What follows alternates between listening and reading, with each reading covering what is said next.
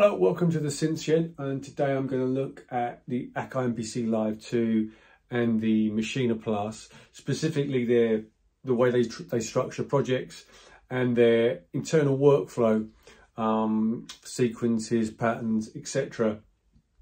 Because if you are coming to one of these for the first time and you're used to arranging in a DAW, or if you're thinking of switching from one to the other, then I think it's really important to understand a bit about how they work and if that's going to suit you. Because if you look on eBay or the classifieds, you'll see that people buy these machines and then kind of give up on them quite soon because they're maybe a bit freaked out by the way they work.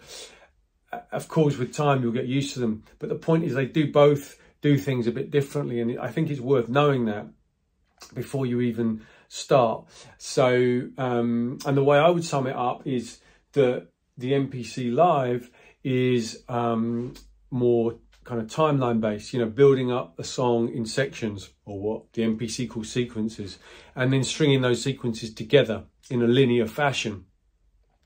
So it doesn't represent it like a timeline, doesn't look like a DAW, like Logic, but conceptually it works like that. Whereas Maschine Plus conceptually obviously has the machine, Native Instruments Maschine workflow, and that starts from a different concept. That starts from create loads of patterns, arrange those into scenes and experiment with them till you find an arrangement that works, essentially.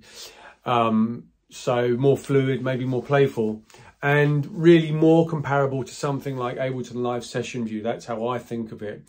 And again, it doesn't lay it out exactly like Ableton Live Session View, but as I'll show you, they're definite parallels. So let's have a look at them both now. You can get a better idea of which one might work better for you. The basic building block for projects on the MPC Live II is the sequence. And if you come to the main page, which has its own button here, you are presented with this screen in three parts: sequence, track, and program. And as I said, sequence is the main building block, and think of a sequence as a section of a song. And you can scroll through the sequences 1, 2, 3, 4, 5, 6, etc. And you can name them whatever you want. And you can set up templates. So they're, if you have a particular way of working, your sequences are all done a certain way. So these are just like dummy ones here. I've set up intro, vox break, drop, etc.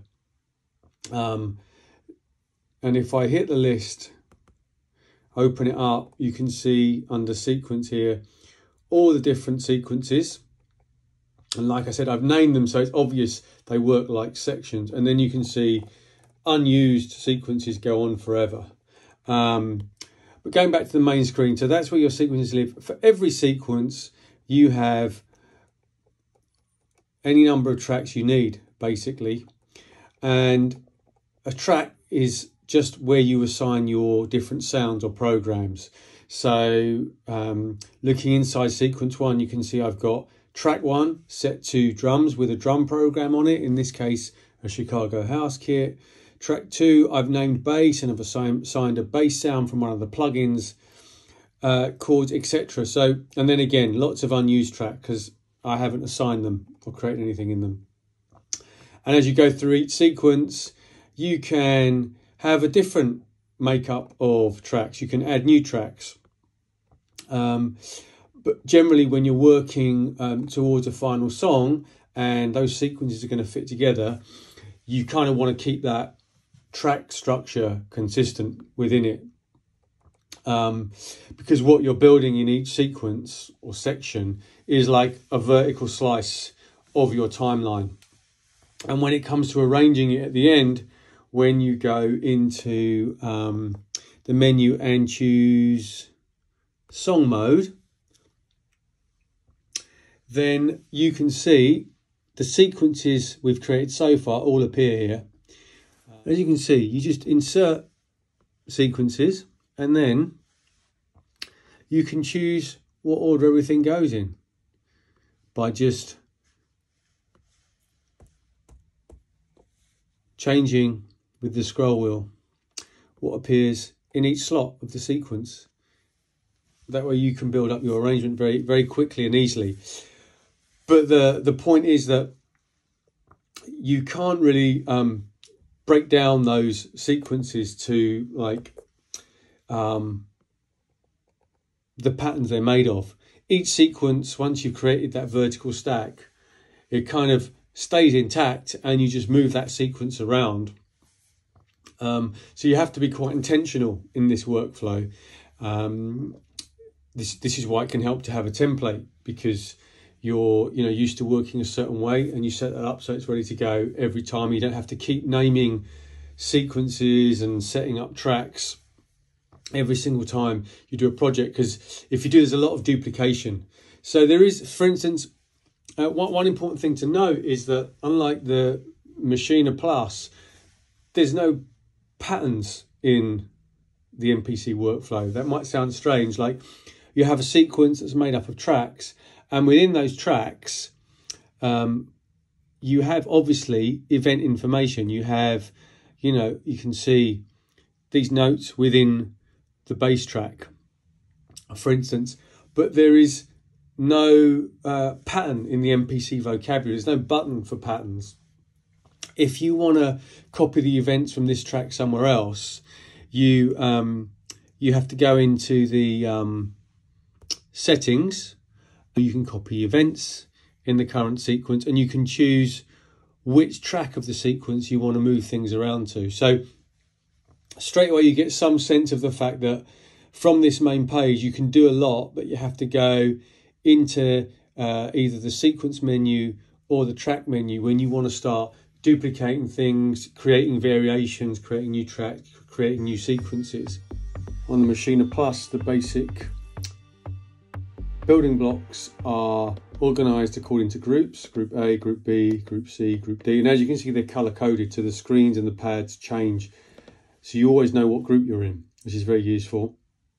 Even if you don't name things, and to some extent it means you don't really have to name things, because you get that very obvious visual cue once you're used to working with the groups. And so every group, what does a group mean? A group basically means you have a set of sounds or a kit loaded into the pads. So the group is the sound or set of sounds. And it's also, if we switch from pad mode to pattern mode, it's also the patterns that are contained within that group. And again, if you flick through the groups, you'll see they all have their own patterns, or some don't have a pattern yet. And those patterns only pertain to the sounds in that particular group. So the Maschine workflow goes from groups, building patterns, then once you've got a whole bunch of patterns across different groups, you go into ideas mode and you create scenes, and you assign, through this very simple interface, just by scrolling, the patterns from each group that you want to appear in that scene. So if we select scene 5 here, it's just showing you the patterns that are highlighted, the ones that will play if we hit play. And so you can quickly experiment with and build up different combinations and variations, just like you can in Ableton Live's session mode. And then once you get a set of scenes that you're happy with, you can then kind of jam out the scenes by pressing this button. You can, hit play and move things around. And of course, you can also then actually go into song mode and start arranging those scenes into a timeline. If we look at how they deal with like the most common operation probably that you'll use in either workflow, simply duplicating a sequence or a pattern, to do that in MPC Live, or whether it's a sequence or a track, you hit the edit button from the main screen, you choose what you're going to do, where you're moving something from and to, and you hit go, then it happens, and you go back. and then you carry on building. Now, when you click pattern mode on Maschine Plus, if you've built a pattern or 3 patterns and you want to duplicate one of those and keep going, you literally hit duplicate, choose the pattern you want to copy, hit the next pad, and you've got that pattern ready to go to build on. And it's exactly the same if you're in scene. And scenes, remember, are like combinations of patterns. You've got your scenes you've already made. You want to duplicate one, there it is. So, you know, buttons and key presses versus touchscreens and menu diving is a big difference in the way these two operate, and that just that simple operation that you're going to be doing probably all the time is one example. And also the same really goes through to when you are looking at things like the mix view, which we haven't touched on here, but I'll do in another video on routing, etc. And the mix view in MPC Live. What you get is a real simplified mixer in the Maschine Plus. Doesn't have the functionality of a DAW kind of mixer, whereas MPC really replicates that quite well. The added complexity, things like sends and returns. But again, for that to work, you need you know, more of a menu-driven approach, albeit by the touchscreen, which does make things quicker and easier. But over here on the Maschine Plus, you know, even the fact that you've got a dedicated encoder straight up for every mixer, every track in the mixer, versus having to, you know, use the touchscreen and access levels like that. You know, you got to know what kind of feeling, you know, what kind of workflow do you prefer. The touchscreen's great when it comes to, for instance, saving and renaming things. You know, this is my probably my single favorite thing of the MPC having the touchscreen, is how easy it makes it to, you know, use a QWERTY keyboard. Even that makes it feel more like what you're used to running a DAW on your computer. Over on the Maschine Plus, this is one of the things I hate the most, renaming stuff. If you go into the file save as,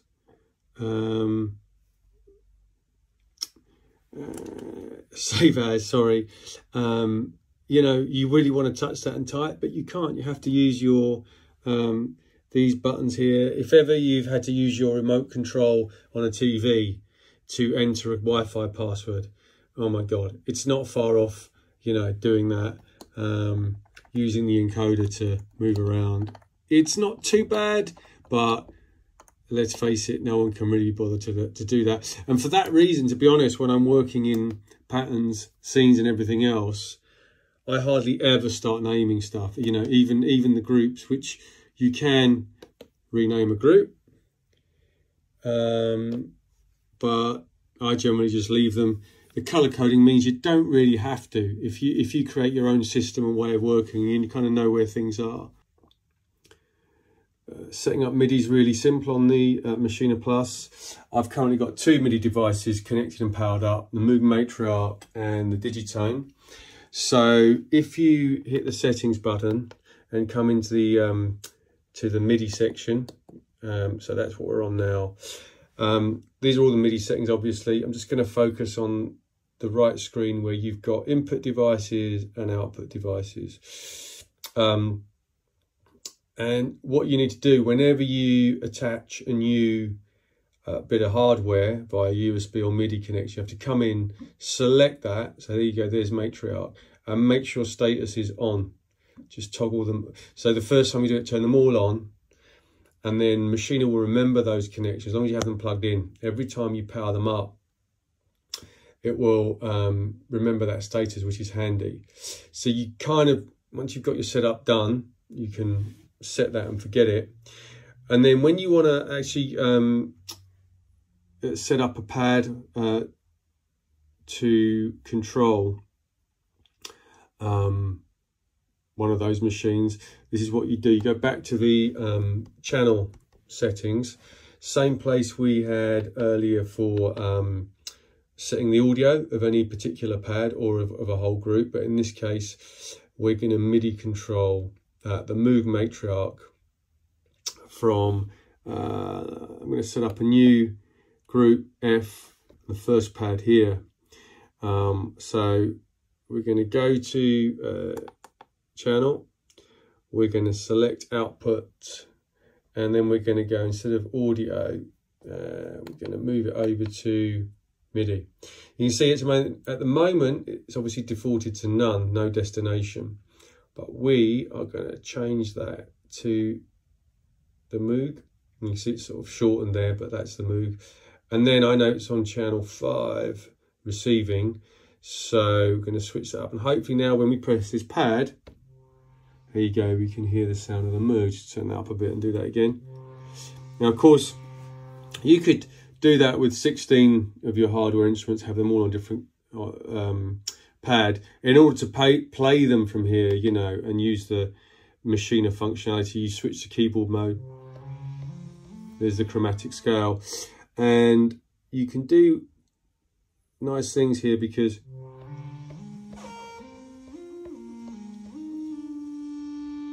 you can use the scale functions and even chords. Crazy stuff. As using the machine as playing functions, and of course things like ARP. Wait, go into ARP mode. Let's see what happens here. Keyboard, ARP, and that's pretty tasty, isn't it?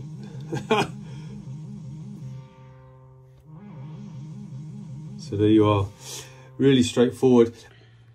Moving over to the MPC Live to look at MIDI settings for external hardware now. I've already patched in my Moog matriarch's audio output, so it's coming into the MPC. Just for simple monitoring purposes, I can check that with the speaker. There you go, you can see the levels there. And remember, we're still on the main page here. I've just switched to the audio tab to fix that routing, and to switch the monitor button to in, so that we can actually hear it through the speaker.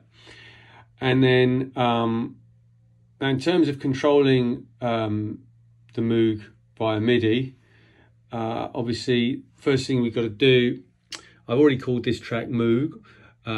Sorry, I should be saying Moog. Let's just ignore that for now. And it's currently set to a drum program, so that's not going to work because that's for loading up samples. So we changed the track type to MIDI, and again this is where the MPC functions a lot more like a DAW, where you have to create a new track and typically tell the software what that track is going to be, MIDI, audio, whatever. And then once we've done that, it gives us the options we need for setting up a MIDI program. And first thing we want to do, again, all from the same page, is tell it which port we have the MIDI going out of. I've actually already plugged in a MIDI DIN cable here to get to the Moog, and I'm going to call it matriarch from here on. So that's set, and then we need the MIDI channel. Now there's MIDI channel selection here, so if we hit 5, which if I recall correctly is what I have set on the matriarch, we should, yes, so we're now playing the matriarch from the pads on the MPC and hearing the sound routed through the MPC's audio inputs and out the speaker. The nice thing about this, really, compared to the way MPC handles MIDI. It's just the fact that, as I said, we've stayed on this main page where all our tracks, all our sequences are accessible, and without any additional menu diving, we've been able to do the MIDI and audio routing very quickly, very easily from one place. I love the fact that you can switch MIDI channel, you know, I'm often unplugging and plugging in, and you don't always remember or haven't got labeled what channel you last set that particular bit of hardware on. So having that there to scroll through while you're hitting pads and be checking Eureka is a really nice bit of the user interface on here. Whereas with Maschine Plus, if you remember, we had to hit that channel button and go into the channel settings page, tab around between MIDI, audio, whatever, and do the settings each time. Now, Akai did add an arpeggiator to the MPC Live in one of their updates, I think 2.4, 2.5, but and you would think, I always think it's going to be, when I hit pad perform, I'm always looking for it in here, chords and scales and things, but actually it's accessible by hitting note repeat and holding that down, and then you've got the timing options, but you've also got ARP at the bottom there, and that is how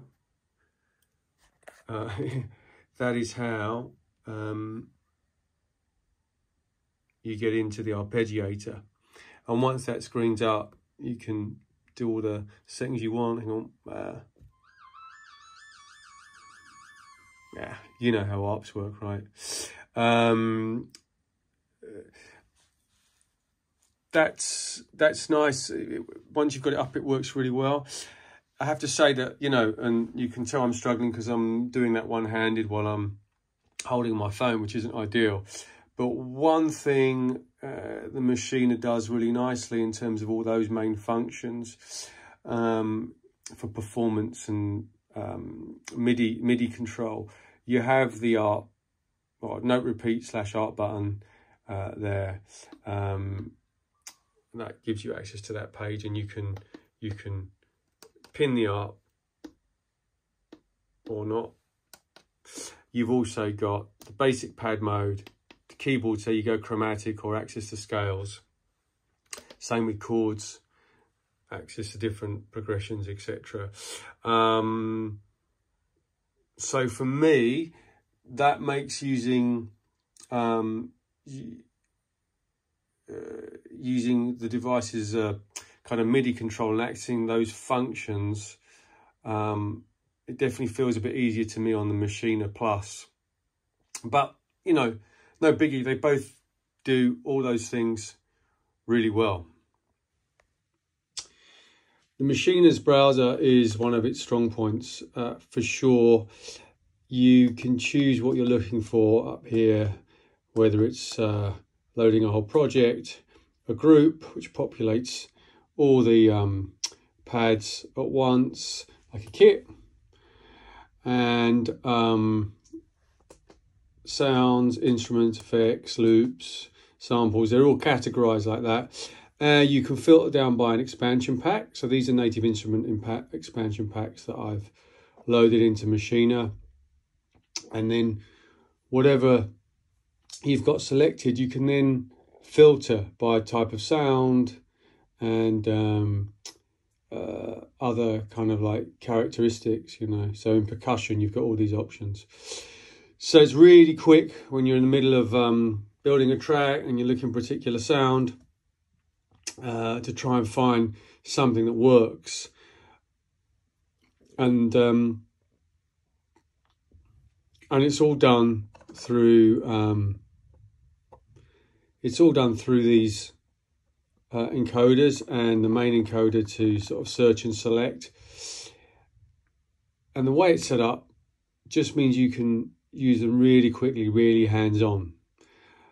It's a brilliant user interface, really, for browsing. Where it falls down slightly, and particularly in comparison to the MPC workflow is when you want to load and manage your own sounds. So as an example, I'm going to now plug in this SSD, which is kind of like my hard drive with loads of sample packs, etc. on. All right, I'm going to plug that in. I'm going to go to settings and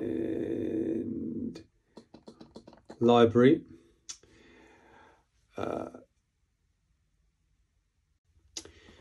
I'm going to then select user, and you can see that I've already scanned this particular drive to make some of the folders there available.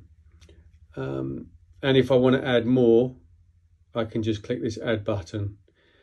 But for now, let's work with what's on there. Let's go back to the browser and click user. And now you can see the title of those folders from the hard drive that I've just attached here. And then I can, just like with the expansion packs, I can select a particular folder and I can select a bank. So these are the sample packs that are loaded up there. And sub banks, so the folders of sounds within a sample pack. So far, so good. But what happens is you've only got 4 layers or 4 levels deep when you add a drive with user sounds. So if your folder structure is deeper than that, the way you set it up on your computer, or if that's what the sample pack has, it happens to have 5 or 6 folders within a sample pack, it starts kind of breaking down, because you'll lose some of that hierarchy, some of that folder structure, and you'll just start getting like loads of samples kind of bundled together, basically. Hard to explain, but it just limits the way the browser works, because it's set up a specific way when you are running your own user sounds. Of course, with the expansion packs, and you know, these are all pre-made and tagged to run in the browser, so they work perfectly. But user sounds, they have that folder sort of structure limitation, and they also, unless you've gone through and manually tagged them, you'll see over here we don't have all that tagging capability. On the MPC, if we load an empty project and pull this new side panel that was introduced in a recent update, you'll see we have direct access to sounds, which is the main library of sounds, you know, featuring all the expansion packs or user expansions if you've added them, organized by kits in the case of the drum programs, or the plugins that come with the MPC. So, you know, you can see Hype, Tube Synth, and all the others, you know, like virtual instrument emulations that run in standalone, and all the sounds within them in banks. Okay, so that's pretty straightforward. That's the sound area. If you want to browse for anything else, basically, apart from sounds, you go to the browser, and this is where everything lives. It's a bit more confusing to navigate, but you get used to it. You know, there's the different categories and different folders are all laid out a bit more like you would find them on a computer.